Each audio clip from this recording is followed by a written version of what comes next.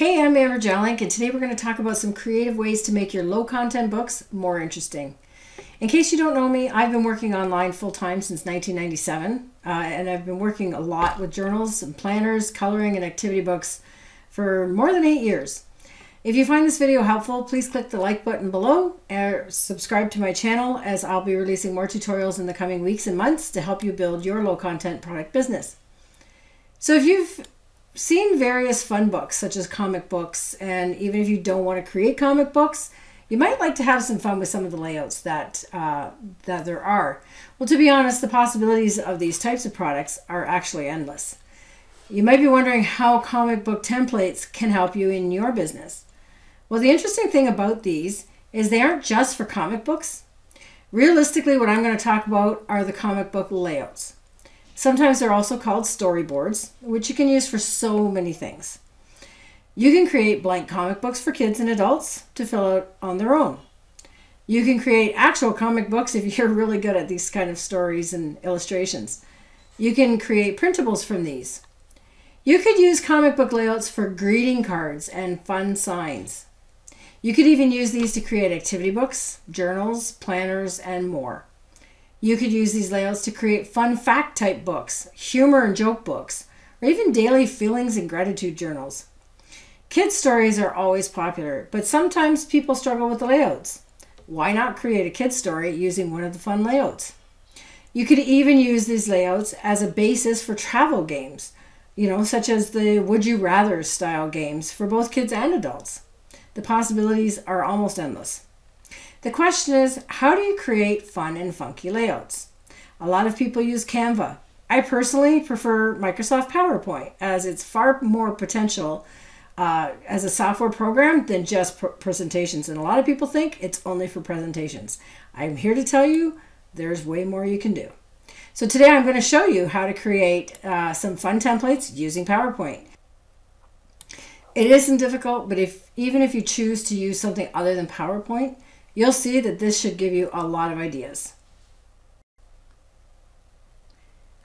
All right, so first we're going to start with opening up PowerPoint and start with a blank presentation. So you click File, New, Blank Presentation. Now the first thing we want to do is make this into a size that's printable. So we're going to just, the simplest thing to work with for now, because we're not doing this in presentation mode, is to highlight these boxes and delete them. Just click on it and you can hit the delete button. Now we're going to hit design and we're going to go across to slide size. You're going to say custom slide size. You're going to change it to portrait and you're going to change it to letter paper. Now you can also change this to custom. It's kind of very much the same type of thing because we're going to adjust the measurement anyways. So let's just put it at custom. We'll put it down to, we want 8 by 10 inches. Okay. And say okay. I just say maximize. Now, I like to leave the guides on. You can turn them off yourself by going to view and you can turn on the guides. I like to do that because it shows me the 4 quadrants of the page. The other part of that is if you really want to use the guidelines, you can use them. I don't worry about the guidelines myself too often, but they are handy if you want to specifically, line up a portion of the page. So we're going to start with a very simple one, and it's just going to be boxes. So you're going to see how it turns out. So first we're going to go to Insert and Shape. Now, right now I'm just starting with the rectangle shapes. We'll talk about some of the other ones in just a few minutes, but this is just to be straightforward and simple. So we're going to just draw the shape here, and I just put a few drawn like this. Okay, now go up to the top and change the color. If you want to leave it at the same default color, you can, but that doesn't make sense for comic books personally. So, or storyboard layouts in any way. So I would turn it to black and white, or if you really want to, you could change it to transparent by just scrolling down here. You can see that it's also transparent. I just use black and white. So now if you want to, you can either draw it again or you can right click on it, hit copy, and hit paste, You're going to line this up. Now remember, we're not using page margins here. So this is actually 8 inches. So when this, if you put this on an 8.5 by 11 page or an A4 page, you're going to have a little bit, slightly more of a margin, which is okay for binding if you end up publishing the book. So if you want them as printables, then it will just fit perfectly on a page. All right, so now we're going to make this one just a little bit of a wider rectangle. Now I'm going to show you how to copy. I'm going to replicate this so that there's 2 of them, but in the other direction. The simple way is obviously highlight, right click, and hit copy, and paste it again. And now we drag it and move it down to underneath. Now when you do this, you will see, I'm just going to lower it so you can see this if you haven't had experience with PowerPoint. When you drag it across, you can see that it had this little red line. I can't show the mouse, but when you look here, when I move it, if it shows the red line, that means it's lined up to this box, which is what you want ideally on the edges anyways. So now you want to keep just a small amount of space, and we're going to make this a little bit shorter. Now we're going to take this one, copy it, right click and paste. If you're using a different computer like a MacBook, your buttons might be a little different, so I'm just talking as if you're using Windows. So just shrink that. So now you have opposite sides. And now the other way to do this, I was going to show you, is if you take your mouse up to the top corner, hold your button down, your left button, and with your mouse ball, just drag it across. It doesn't matter if you go part way over these, it's only going to highlight the 2 top ones. You have to make sure that you go completely outside of them. And as you can see, it has highlighted them both at the same time. You can right click, you can hit copy, right click and hit paste, and you can see that it put them together. Now we're going to have to resize them, so let's bring them down to being in level. And we'll shrink them, and because they're still connected, we're shrinking them together, which is perfect. Okay, so you can leave this as a storyboard right there. Or if you want to, let's shrink this one. We'll shrink this one a little bit more. Right click and copy and paste. And now we can make this your center. And again, now you saw how this, again, you see the red, little arrows. If you look at the screen, you might have to make this video full screen to see it, but you should see it when you're doing it yourself. You'll see, and it shows you the even. If they're not appearing, that means they're not even. So as you can see, I have it even at the bottom, but not at the top. And then just shifting it slightly, and it makes it the same balance from here. Now I'm just going to make it a little bit wider so that this bottom one is wider. All right, there you go. There's a storyboard right there. And if you want to see what it looks like, hit view, turn the guides off, and you can see exactly how it would print. So now this is really quick and simple, and you can see that. Now I want to show you what happens if you want to start changing some of the layouts. So I'm going to show you 2 ways to do that. What we're going to do first, so that it keeps it simple, is I'm going to take this page over on the left side. I'm going to right click it, and I'm going to say duplicate slide, so that we have the same one to work with, okay? This is where we're going to get funky, and we're going to start, I'm going to show you how to make different shapes with some of this. And then I'm going to show you how to modify an existing shape. So we're going to replicate this twice, duplicate slide. All right, let's start with page 2. So page 1 is just exactly as you see it. Page 2, let us just highlight everything and start from scratch.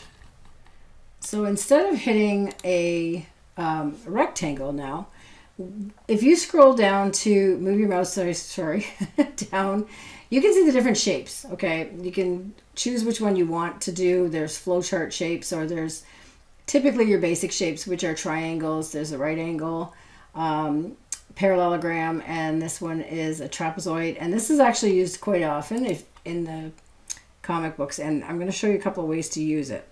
So let's draw one out here. but we don't want it to go in this direction. So let's first do the black and white. And now what we're going to do is when you've clicked on it, if it's not appearing, if you don't have your format tab open, click on the format tab and you're going to see rotate. You can have it rotate sideways or up and down.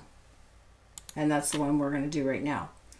Okay, so we want this to be,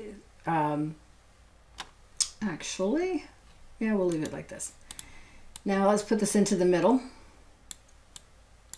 Right click, copy, we're going to paste, but now we want to reverse this so that it's the opposite direction. Okay, so you can see that. We're going to format, rotate, and now we're going to flip it vertical so that it's the opposite direction.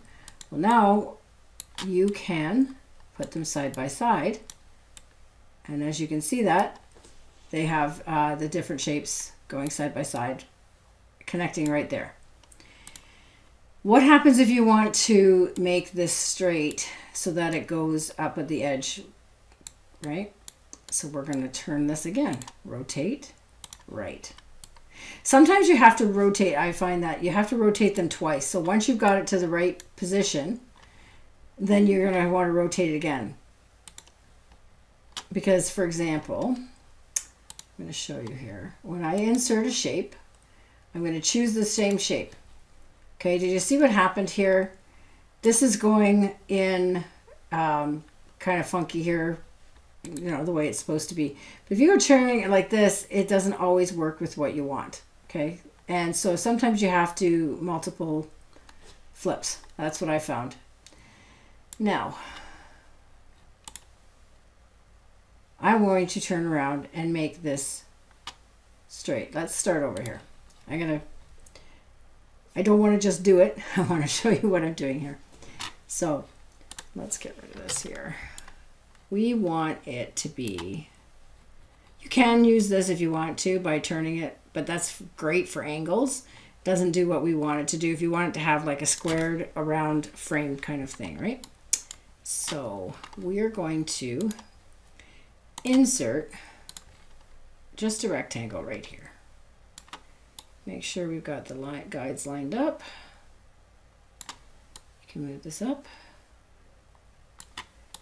Set this to black and white. Now,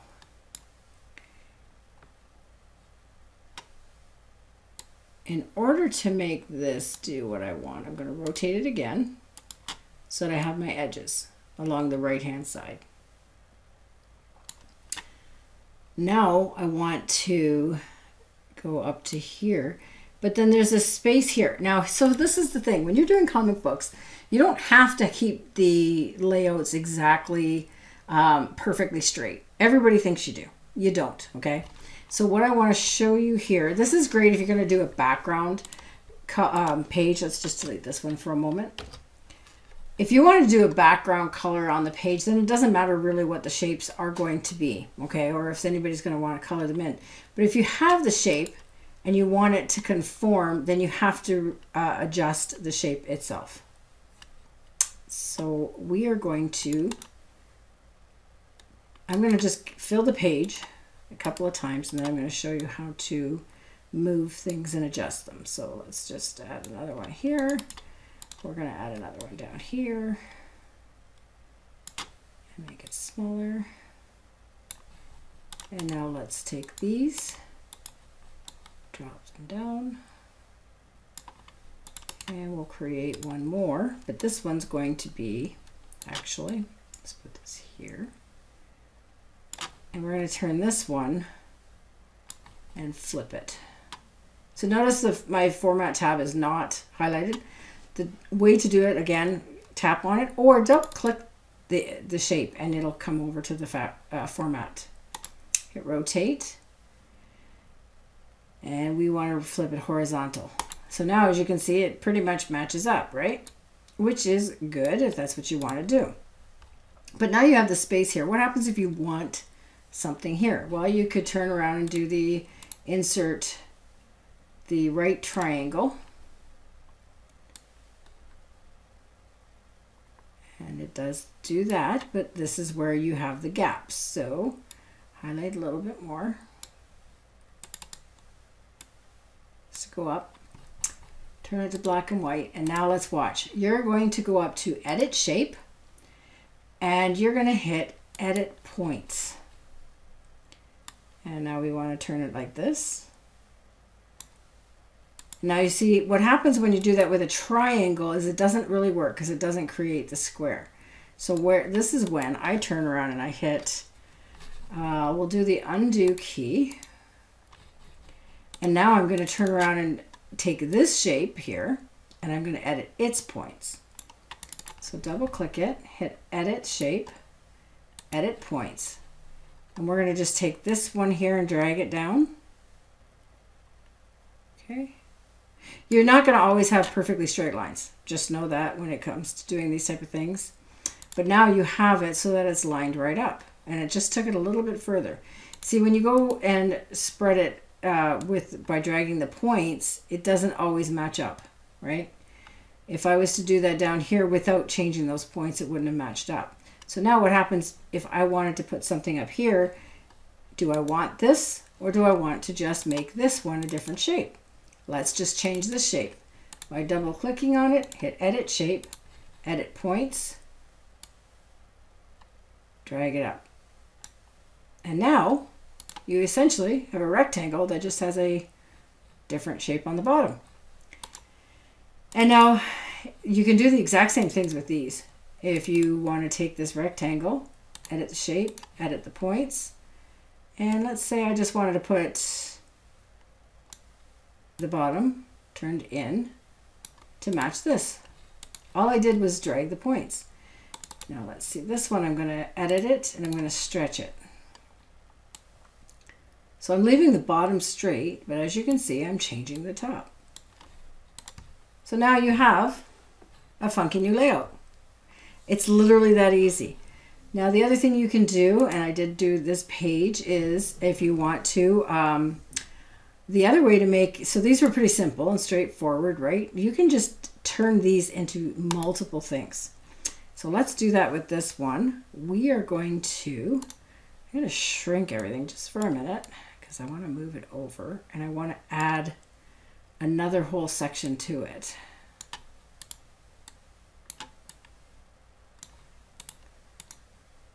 And I'm going to move this one up here. So we keep this one as a long one. And we're going to make this one a little shorter. All right. So get it into the sizing approximately. And this is where it's fun. You can just constantly change all these layouts. And what I would suggest is you can either do them all in the same document, or what I like to do is I actually just create separate documents and I just save as, do my work and save it. And then I just keep creating new ones from there. So I am going to push this in. So I have an idea here. And I'm going to drag this down so it's kind of in the middle of the two. Put this up. No, it doesn't quite fit, but that's okay. It doesn't have to go across because you're going to see what I'm going to do here. So this one here, I'm going to hit Edit the Points. I'm going to drag this a little bit over. So now it went over to that page, but that's okay because we're going to fix that too. And then I'm going to pull it in at the bottom. This one, I'm going to have it edit the shape. I'm going to leave it so that it's kind of connected to that still.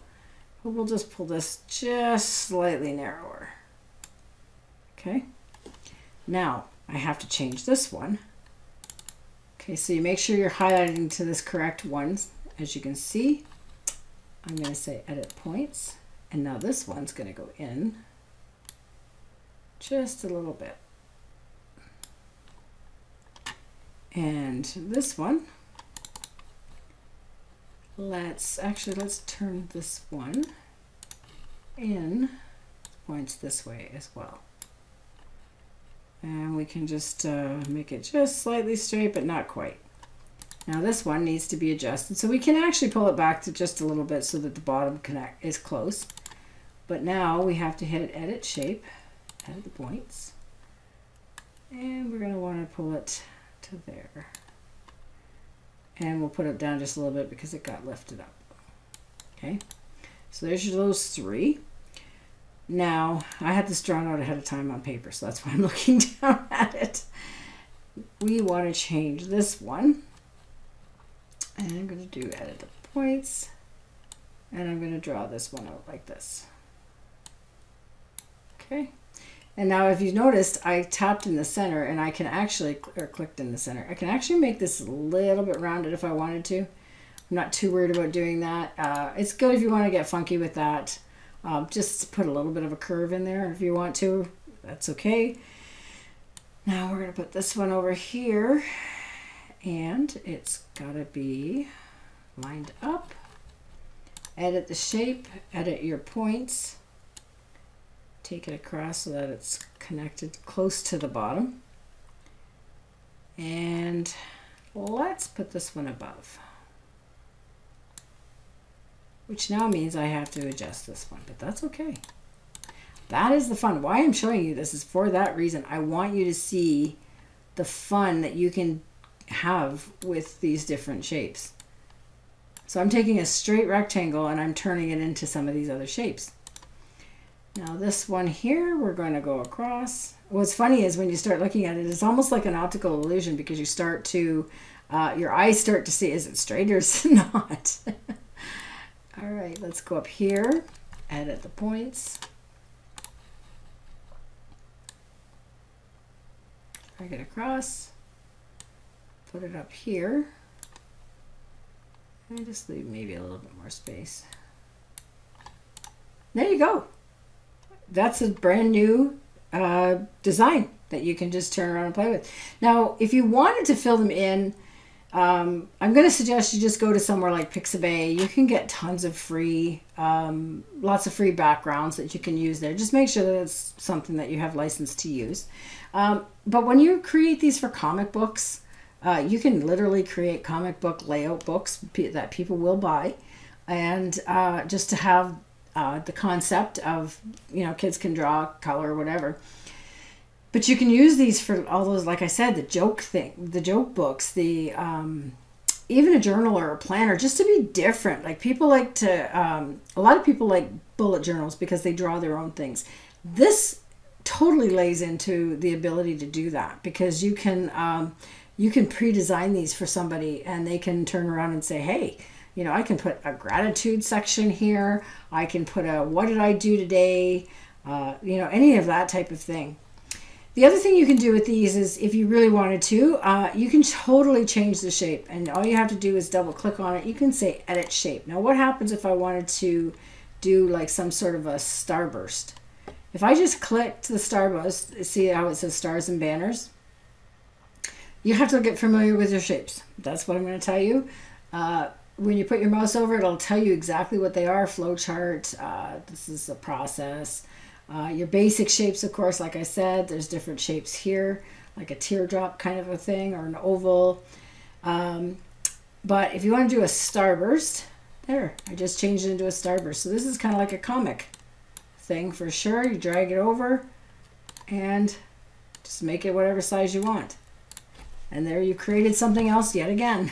So this is where people do the pow and boom and whatever type of things. You can do thinking clouds by doing insert shapes and go down to the thinking cloud. And then just also draw it black and white. And because you've done it now on top, it's sitting on the top. If you wanted to put, let's say you wanted to have it like this, but you wanted this box here to actually be in front of it, you have to right click and choose bring to front. And as you can see, you've lost part of the cloud. And you've also lost part of the starburst. If you want it, the others to come back, you just say send to back. Okay, and then these two come up front. So that's literally all it is to creating these. Now I will suggest one other thing. You're going to want to hit, make sure that your options are set to export. If you export this as a PNG, you want to make sure you have the quality. To do that, you hit the options like I said, hit advanced, and now you're set default. And this is where it annoys me because I have to change it every single time, and it shouldn't because of the fact that I actually have set this as a default, but it doesn't stay. So when you go into your save, you have to see the image equality, size equality. Set your default target to 330 ppi. It's very similar to 300 dpi. The 220 is acceptable for print. 330 is better. So the 220 is okay if you had to. And I've done it that way. Sometimes it does print out that way. Sometimes I forget to change it. But it's very easy to fix. I just set it to 330 and then say okay. And that's it. And so when you have your images saved, then it'll save it with the proper DPI, which is good for printing. So anyways, I hope you have found this helpful to you. Hit the subscribe button and you'll get notified the next time I make a new video, which shouldn't be too far from now.